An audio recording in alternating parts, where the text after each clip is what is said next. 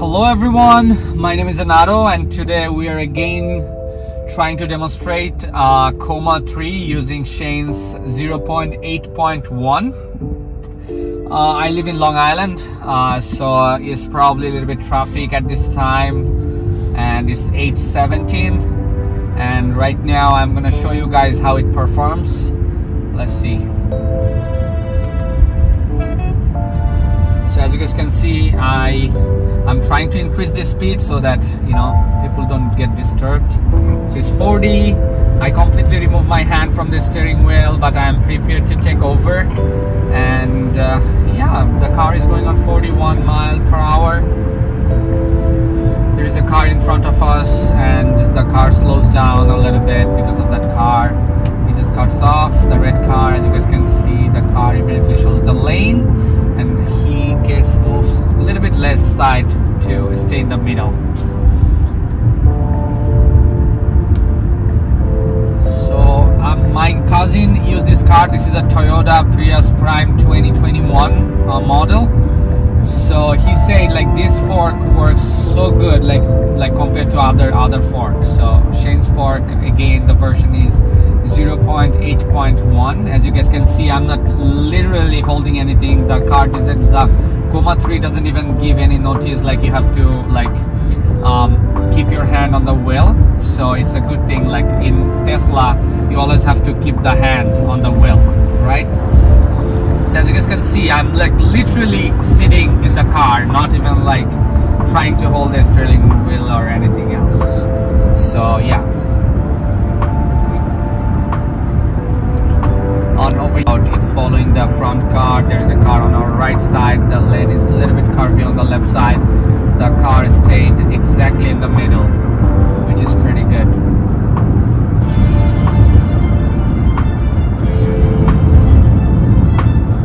In this video, we're gonna try to demonstrate like how it performs on the curvy road, because I know like in Coma it didn't even make a left turn or right turn yet, because of all the cars doesn't have support for the steering wheel to do that. So yeah, but at this point, as you guys can see, the car is at the next amazing. light, turn left. It also changed lanes, so I will try to do that in a second whenever it's clear and safe to do. Right now it seems like it's clear. I notched the steering wheel a little bit and it did that perfectly fine. At the light, turn left onto Hawkins Avenue. Okay, I have to take over, guys, because I have to make a left. I didn't even follow. But at the light, it says at the light, so we're gonna do it right now here.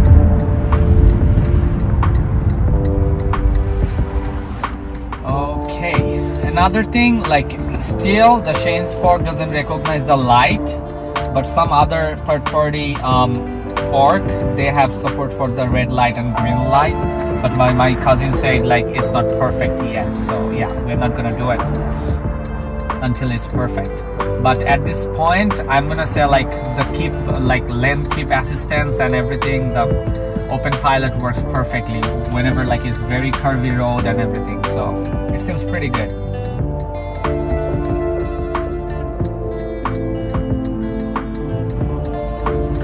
Not gonna make this video too long, so we have like 8 minutes to go to our home, but probably 4 more minutes we're gonna try to show you guys how it performs after this left turn, because we are right now in a semi-highway. Probably the speed limit is 45, but I want to show you guys how it performs on the local road. That's why we're going in a local road right here, and you guys will see how it performs.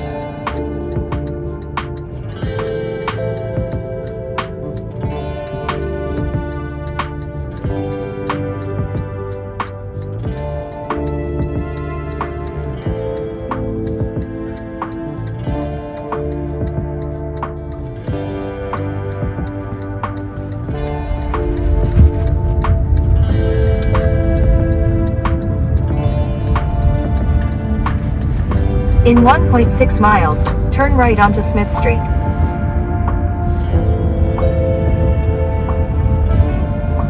So I turned on again. I'm increasing the speed to 30, 35 probably.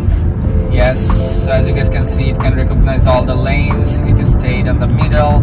There's a green light, but we're gonna go straight.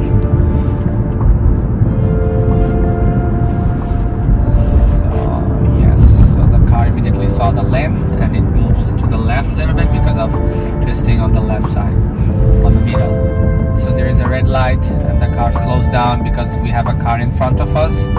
So when there is a car stopped in front of us, the car can recognize that and stop right away. But if there is no car and there's a red light, the car will move forward. But you have to stop yourselves, you know.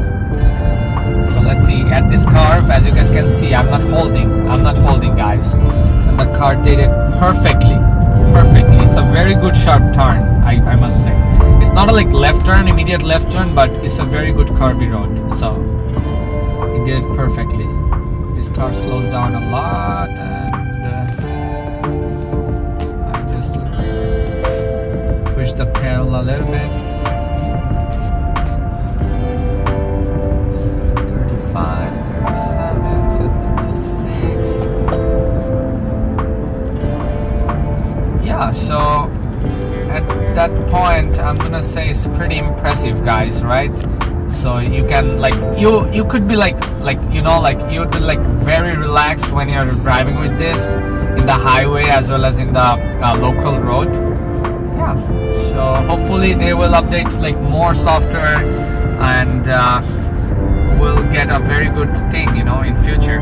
So thank you for watching, guys. Make sure you subscribe to our channel, and thanks for watching. You have a wonderful night. Take care.